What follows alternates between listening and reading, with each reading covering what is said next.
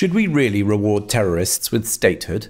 The Palestinians fail just about every measure normally applied for national recognition.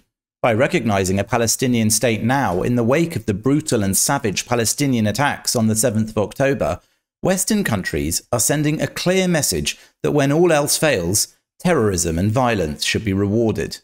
The Irish, Spanish and Norwegian recognition of a state for Palestinians stands against everything the West stands for, and it comes just 234 days after one of the most deadly attacks for British citizens in recent years. It's an insult to Britain, never mind to Israelis, Jews or Palestinians themselves.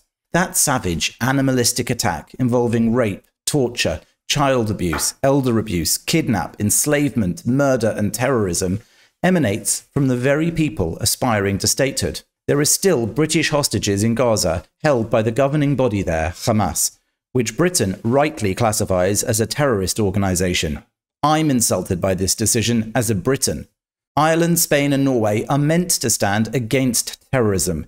They're meant to be pro-democracy and pro-peace, but their recognition of statehood of Palestinians is precisely a response to that would-be state carrying out the most vicious and egregious assault on a Western ally, a British ally, an ally of America, the Jewish state of Israel.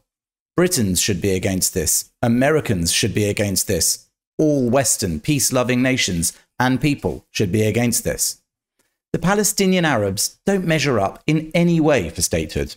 There are certain things that countries look for when considering would-be states for recognition, relating to the viability of the prospective state in practical terms. For example, its permanent population.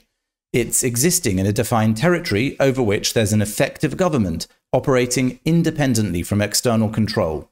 But of course the Palestinians don't have any of those. They've got no agreed borders, with sizable parts of their population, leadership and government actively planning to eradicate Israel totally. That's a mainstream Palestinian idea. They have no defined population. The millions of so-called refugees they want to flood Israel with, even if they have their own state, proves that. The UN has perpetuated that idea, with generations of people who are already settled in other countries considered to be Palestinian refugees, and the Palestinian Authority has decided that those refugees have the right of return to Israel, even if they have their own state. So the population issue isn't particularly settled. And we all know that Iran calls the shots over Hamas and the Gaza Strip, which means that Gaza and its government certainly are not independent or free to do as they wish.